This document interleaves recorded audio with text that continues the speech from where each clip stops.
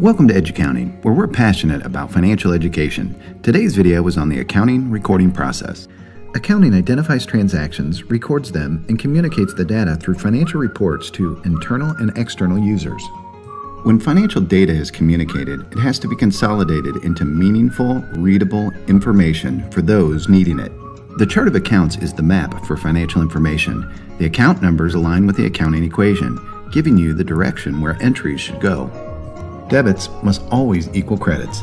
There's general guidelines where accounts tend to have either a debit balance or a credit balance. The mnemonic deal is one way to remember the debit balance accounts: dividends, expenses, assets, and losses. The mnemonic GIRLS represents those accounts normally with a credit balance: gains, income, revenue, liabilities, and stockholders' equity.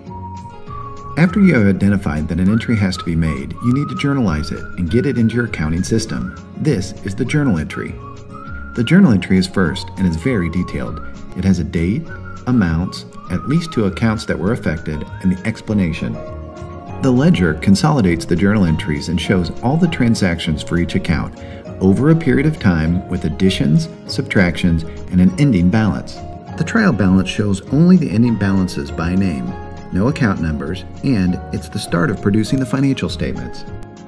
As we'll find out, the adjusted trial balance is what is produced after adjustments are made in order to follow the accounting rules. We'll cover this later. Each step has its role. Understanding the components helps with finding errors, ensuring accuracy, and producing great financial statements. Thanks for being here. Here's to making better decisions through better data and better education.